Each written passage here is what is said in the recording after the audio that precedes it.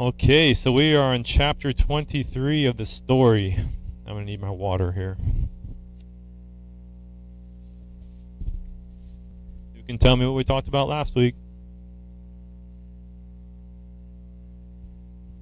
We talked about the birth of Jesus in August. It's not illegal. Heck, I see Halloween decorations going up in town already, so maybe we should start putting up Christmas decorations too. Who knows? Yes, so we talked about the birth, the miraculous birth, and actually we talked about the ways that God presented the introduction of Jesus, the Messiah, the long-awaited, and that Jesus is God's rescue plan for us. Why? Because his upper story, his plan is he wants to be with his people. And so he has to make a way to overcome that which separates us from being together, and that is sin. So there's our simple pictogram of God sending Jesus to become the bridge so that he can live with us and in us. So today we're talking about Jesus getting started in his ministry. Okay, he came as a baby, but as it says in a silly movie, Jesus didn't stay a baby his whole life, right? He grew up, he became a man, but he wasn't always a rabbi. It wasn't until his early 30s that he started his ministry. And so his ministry really begins with his baptism by John the Baptist. Remember that John the Baptist was prophesied as the coming of Elijah, the spirit of Elijah, proclaiming the way of the Lord, declaring that God is doing a new thing and getting people to repent and prepare their hearts.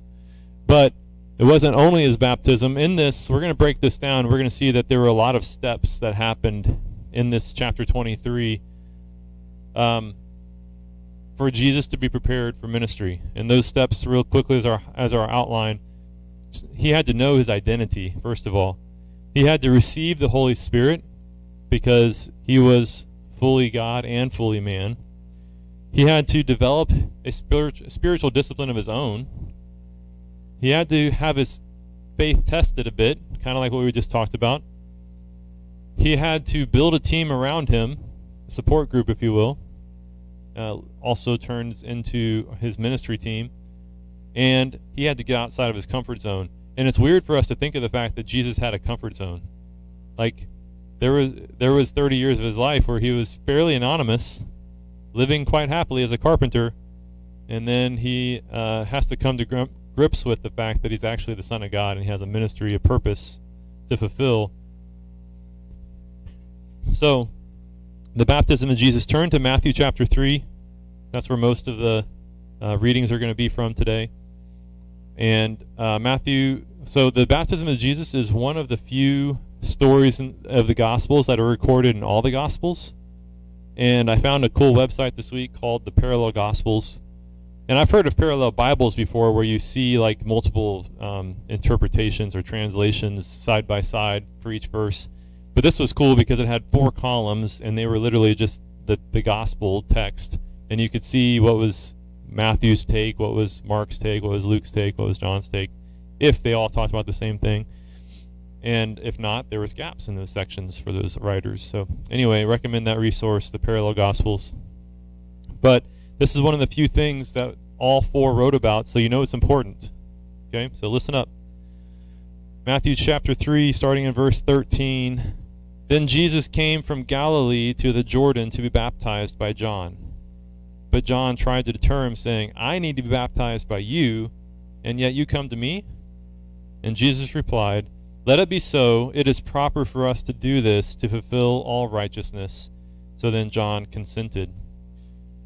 So this is an interesting question. Why did Jesus need to be baptized? Like, if he really led a sinless life, let's make that correction. If he really led a sinless life, then why did he need to be baptized? Was it for the forgiveness of sin? Not necessarily, because he didn't have any. But Jesus says this is proper for us because this was a symbol that they had in their society of being righteous. Amen? Of being, and righteous here can be used as being separated for the purpose of God, to be consecrated. to show that this is something, a marked point in his life where the old has gone and the new has come. Okay, there's a new part of his life opening up right here. Also to be above reproach, just because, you know, he was a Jew living in a Jewish society, and it would have been expected that a Jew would have been baptized from time to time. It was a cleansing ritual. It was a cleansing of their sins. I think one of the big reasons is because he wanted to identify, or to be identifiable by us, even today, by sinners, people who sin, going through a process of coming to the Lord and having this process done, this baptism. And as I said, this was a new phase, a new covenant being created with God's people, and this covenant was built on a repentance of the heart, a circumcision of the heart. Okay, it was no longer about just following the law and being circumcised in the body. It was a new thing, a new time. So those are some good reasons that Jesus was baptized. Continue on with verse 16. As soon as Jesus was baptized, he went up out of the water, and at that moment heaven was opened, and he saw the Spirit of God descending like a dove and alighting on him. Now, in Mark, the word where it says it opened, the word is rent. That heaven was rent apart. It was torn apart. And I love that so much more, because this was God making a statement to the world, tearing the skies open, and from that we hear this voice of God, getting into the next slide, saying, "This is my Son, with whom I am well pleased." And it's when it says that he saw the Spirit of God, that he probably refers to Jesus, but it's as if people, the word saw there was like gazed upon. It was a notable event, this opening of the skies, that people gazed upon. So God was making a proclamation, but God was also giving a gift, the gift of the Holy Spirit. And in this case it says that the Holy Spirit descended upon him in the form of a dove, and it was visible so that everybody could see. A dove also being a symbol of peace, but in this case of the Holy Spirit, it's himself as a person. Why was it important for Jesus to receive the Holy Spirit? Wasn't he already God? I think this is very significant, because Jesus was a man. Jesus was born of a woman, and Jesus had limitations of a man. And so if we assume that all of the miracles and all of the words of knowledge that Jesus had were simply because he was the Son of God and therefore he had access to this special power that we don't have access to, then when Jesus commands us, such as in Matthew 10:8, to go and heal the sick and cleanse the leper and raise the dead, then it's kind of like, but you had a special power that I don't have. But instead, if Jesus was a man who received the baptism of the Holy Spirit at the same time as this water baptism, now when Jesus commissions us to do the same as he did, he said, go and do even greater works than I did. That makes a whole lot more sense now if we have access to that same power because we have access to the same Holy Spirit. Amen? So it is my belief that when we say that Jesus was fully man and fully God, that's true. But I believe that Jesus was only able to do godly things because he walked with the Holy Spirit in him. And that's why it's so significant. Even John the Baptist, if you were to go backwards in chapter 3 just a little bit, John the Baptist says first, I'm baptizing you with water, but there is one who is coming who's going to baptize you with fire and the Holy Spirit. And so John knew that water baptism, although important for our spiritual development, is actually secondary to the importance of spiritual baptism.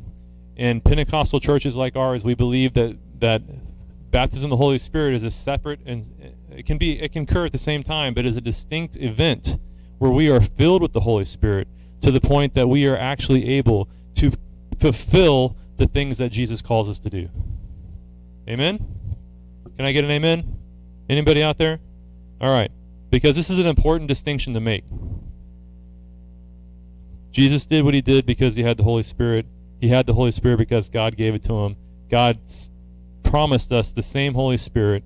Jesus promised us the same Holy Spirit. In fact, Jesus didn't do water baptisms. But it says that when I leave, the Holy Spirit will come. And then he told his disciples, stay and wait to receive the baptism of the Holy Spirit. Right? At the time of Pentecost. So, wow. Now, Jesus received his identity also. Verse 17.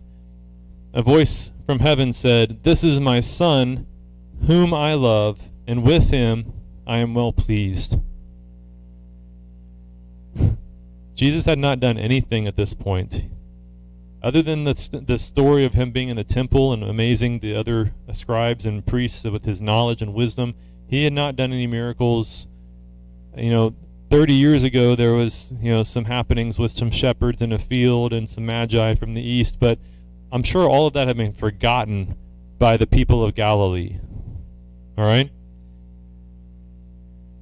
But now God is declaring, "This is my Son with whom I'm well pleased."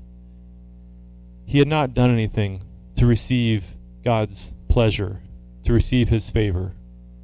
It was merely because of who he was as a son.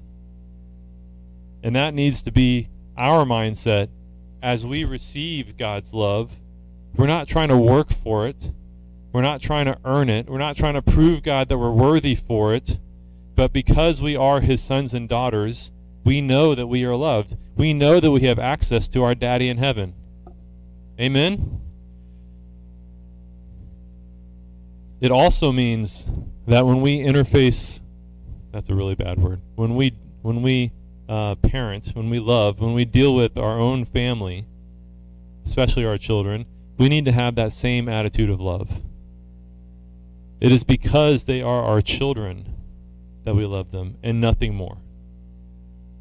Not how they did in school, not if they kicked the winning soccer goal, not if they made any points in the basketball game. Love for love's sake, because that's what Jesus does. That's who God is. 1 John says God is love, and anyone who does not know God does not love.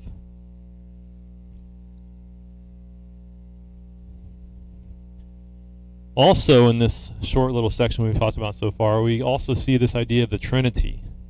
We're only 3 verses in. We're just hitting some major theological points right here. This is awesome. The Trinity is a word that we don't actually see in the Bible directly.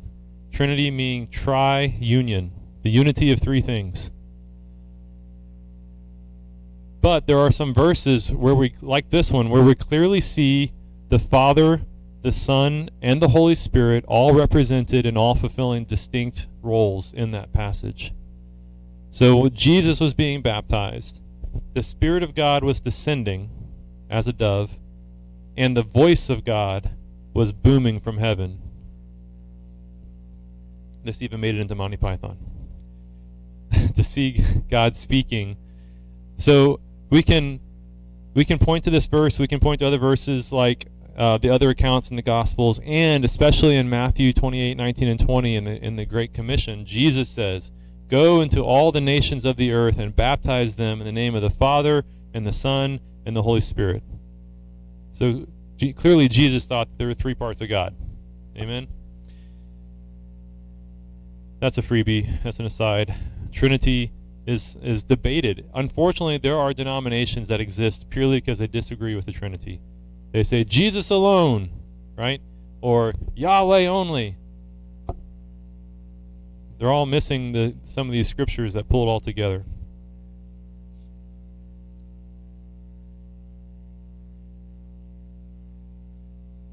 Fully God and fully man. We already talked about this quite a bit, but there's a verse I didn't bring in yet.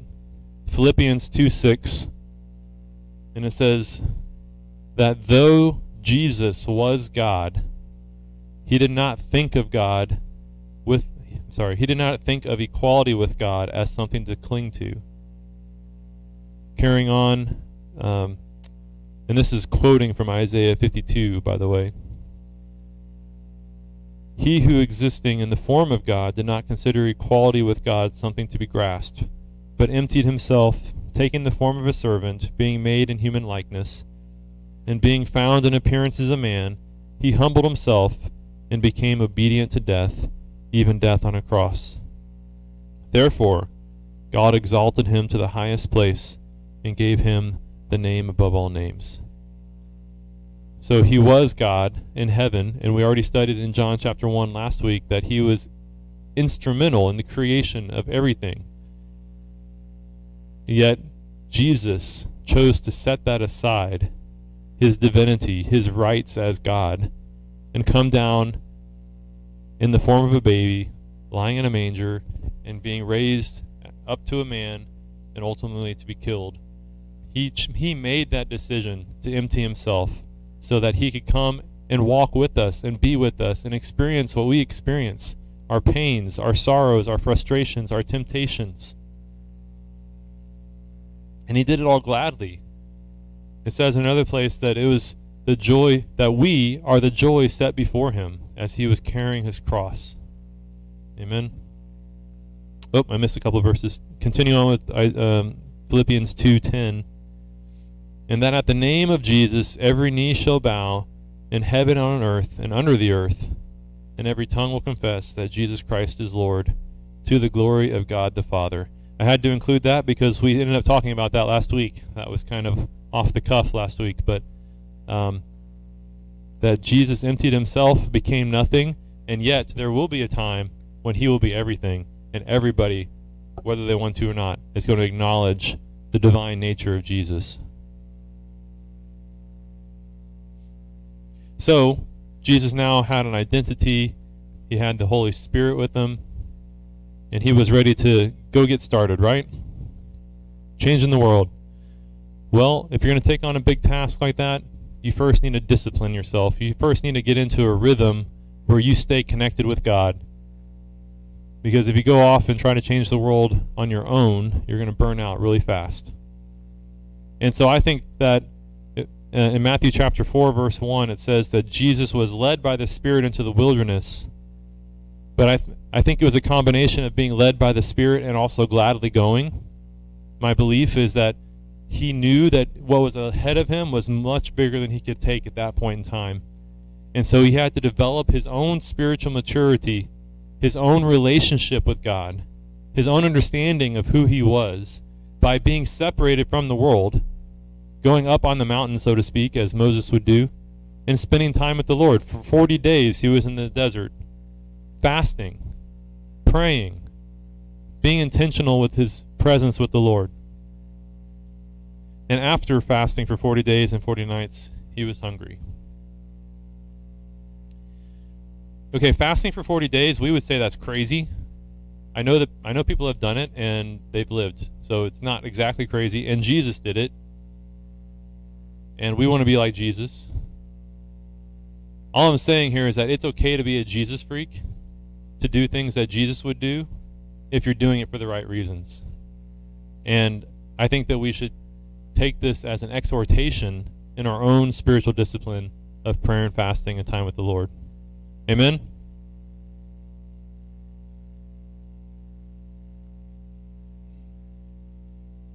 Interaction is encouraged. Okay. Online, you just go ahead and shout it out anytime you feel like you can connect. So, while he was in the desert, the last part of that verse says that when he was hungry, he was tempted. Now, I have a series of bullet points here that are kind of like a mini sermon in themselves of spiritual warfare, because that's what happened in the desert. He met spiritual warfare, and he taught us how to deal with spiritual warfare, so maybe we should listen. But I'm going to go through these pretty quick. Okay? So while he was hungry, he was tempted by Satan. Satan is going to attack you while you're weak. Not just physically weak, but also emotionally weak or spiritually weak. If you've been away from the fire of God, the presence of God, if you've been away from corporate worship, if you've been away from time with the Lord, if you've been away from reading your Bible, then that makes it so easy for the devil to start throwing those fiery arrows at you, because you're a lone wolf at that point, or a lone sheep, I should say. You're a lone sheep. He can pick you off and nobody notice. Right?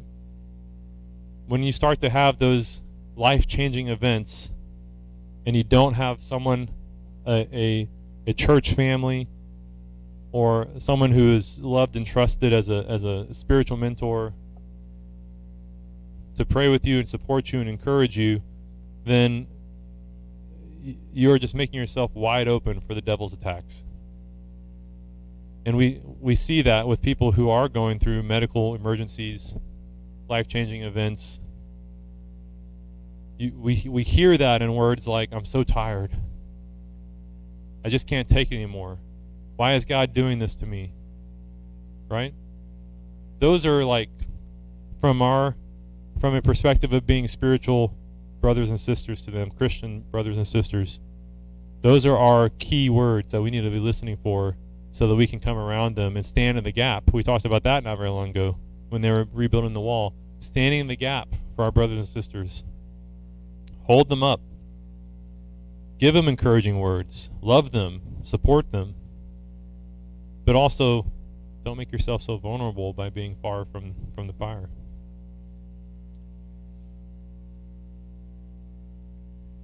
Just like in the Garden of Eden, when Satan tempted Eve and he said, "Did God really say?" We see that happening in Matthew 4:3. The tempter came to him and said, "If you are the Son of God, then tell these stones to become bread." Immediately questioning what God had just put into his life, his identity, first and foremost. If you really are the Son of God, don't allow the devil to speak those kind of lies to you. You are the son or daughter of God. If you have accepted Jesus into your life, then you are a daughter of Abraham. You are a part of that covenant promise. And you don't need to question that or allow anybody else to question that. Say, "Get behind me, Satan. I know who I am." And Jesus answered it. It is written that man shall not live on bread alone, but on every word that comes from the mouth of God. See, he said the same thing. Sorry, I copied Jesus, I guess. That our answer is already captured in the book of life, in this book that gives us life, I should say. The Bible has our answer. God's promises are recorded there for us. So he's going to test him in his identity. He's going to test him in his faith or his religion, let's say. We see this sometimes within the church. We see this through gossiping. We see this through divisions. We see this through people who have their own motives, agendas, or just want to have a little bit of recognition. Matthew 4:5-6 says, "Then the devil took him to the holy city and had him stand on the highest point of the temple." Isn't that interesting? That the devil took the Son of God to the temple, as if to say, "You can have this," although that's coming up next, but as somehow that the devil had dominion there and it was already God's. The devil is not afraid to come and attack you, even in the place where you think you should be most secure. Okay? And we see that through our own sinning and selfish motives, even inside the church. Okay? We can see that in someone trying to show off in the church, whether it be through an instrument or a performance, or it can even be quoting scripture, or it can be a public word, praying in tongues. All these things that in and of themselves are biblical and true and useful to the teaching of the body. But when used with the wrong motives, when used with selfish motives, they can actually be destructive, and the Satan can work in that. So in this case, if you are the Son of God, throw yourself down. And again, Jesus knew the Word of God, and he said, "Do not put the Lord your God to the test." I quote that a lot. There's no reason to challenge the Lord. God's already made his promises to you. Just say yes and amen to them. And if we continue to ask God to prove himself to us when he's already done so much to do that, then it's like a mockery of God. So then Satan takes him up onto the mountain, to the highest point in the area, overlooking the city of Jerusalem.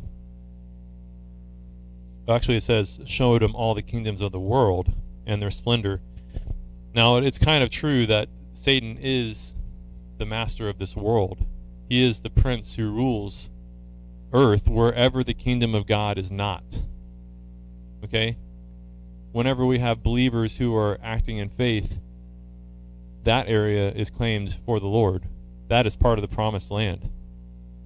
But outside of those areas, the devil is the prince of the air. He's the one that's roaming around like a lion.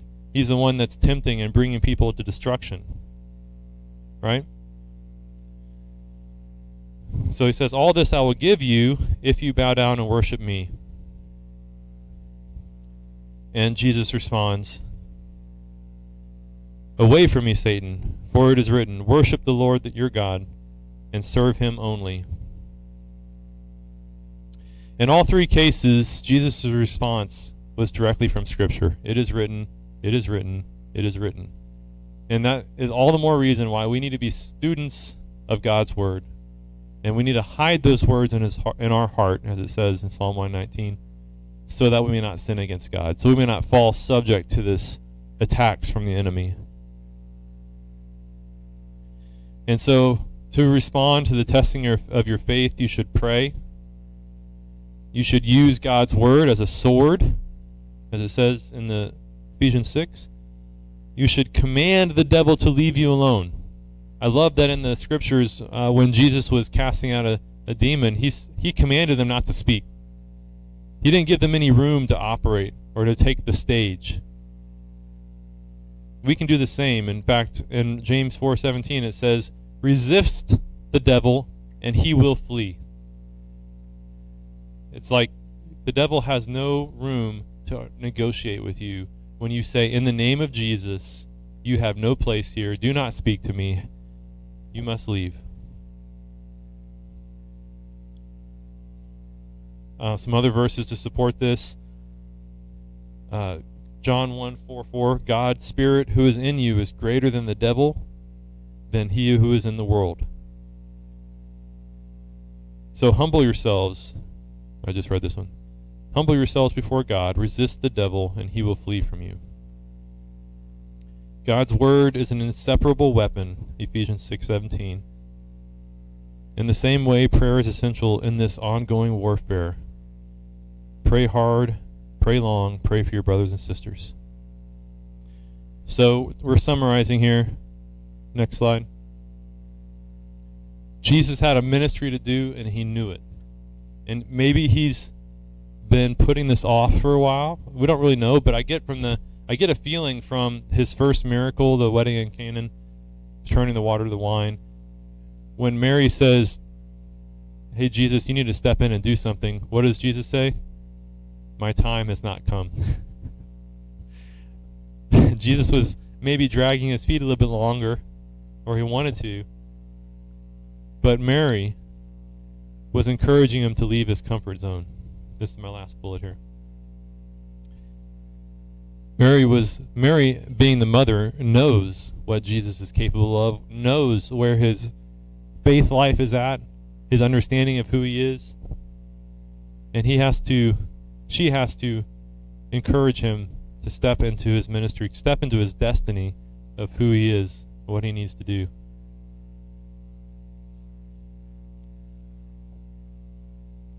So in Matthew 4:13 it says that Jesus left Nazareth.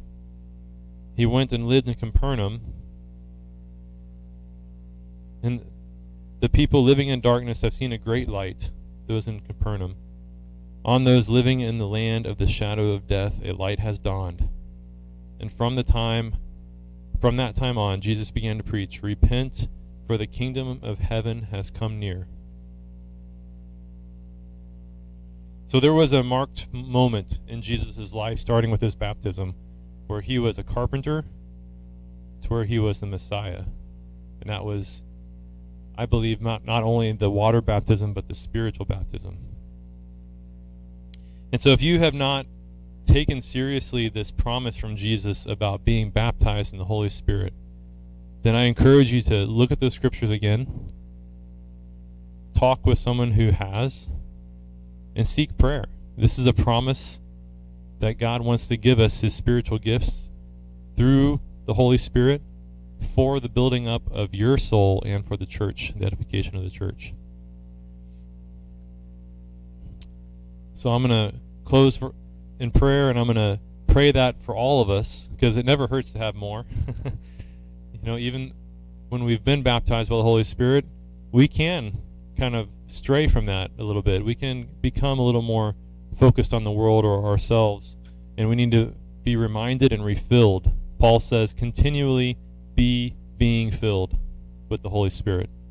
It's an ongoing decision. It's an ongoing invitation. So, Father God, I thank you for this example that you have shown us in the life of Jesus, who, being God himself, knew that it was not enough for him just to go and change the world on his own, but that he needed the Holy Spirit, that he needed time with the Lord, that he needed to develop spiritual disciplines in his own life, that he needed to develop a team that he would go and call to himself to be ministers of the gospel, and that he needed support to be encouraged, to step out in faith, and to do the things that he is called to do. And Lord, if Jesus needed all that, then we know that we need all that too. Lord, we confess that we are not perfect. We confess that we are sinners. We confess that we fall short of your glory. But it is in our weakness that you are found strong. And it's in our messiness that people get to see your glory and your holiness. And so, Lord, for everyone listening, if you would like to receive the baptism of the Holy Spirit, just pray this with me right now. Father God, I want more of you. Father God, I want everything that your word promises to me. And when you sent John the Baptist and when you sent Jesus, their words promise us this baptism of the Holy Spirit so that we can receive power from on high, and so that we can be your witnesses all throughout the earth. Let it begin with me, God. Let it begin with my neighbors, God. Fill me up so that I can be your hands and feet, so that I can continue your mission, your ministry of compassion, of healing, of salvation, of spreading the word and telling people that the kingdom of God is here. Yes, Lord, you are coming again, and yes, we will see the completion of those promises, but even now, the kingdom of God is here when we declare it to be so, and we ask you to be a part of our lives. Lord, fill us with that Holy Spirit, God. And Lord, I pray that there would be signs and wonders that would follow. God, I pray that you would confirm your actions, Lord, through tongues, through healings, through prophetic words, through words of knowledge. God, I pray that those things would grow in abundance. And God, that people would see those things and know that you are working in a mighty and new way in the McGregor, through Active Love Church, through each of us. In Jesus' name, Lord, I pray, I want to see more of your working, Lord. I want to see more testimonies come forth, God. I want to see more souls saved through your Holy Spirit working in us. In Jesus' name, amen. Lord, thank you for, everyone online, thank you for joining us. We hope that you'll also reach out to us so that we can get to know you more and minister to your needs as well and plug you into what we're doing. And we look forward to seeing you again next week. Amen.